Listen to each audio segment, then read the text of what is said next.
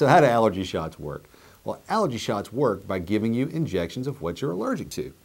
And you start with tiny, tiny little doses, gradually increase the dose over time, and that desensitizes the body. Or in effect, it tricks the body into no longer reacting to these things. See, what an allergy response really is the body sees these substances like ragweed pollen or cat dander as foreign invaders, and it sets up an allergy response to try and rid the body of them.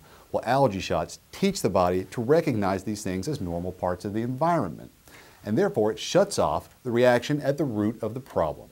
Because it does that, it works systemically: the eyes, the nose, the lungs, and the skin. It also helps to control the complications of allergies, like sinus infections, like asthma, and like ear problems.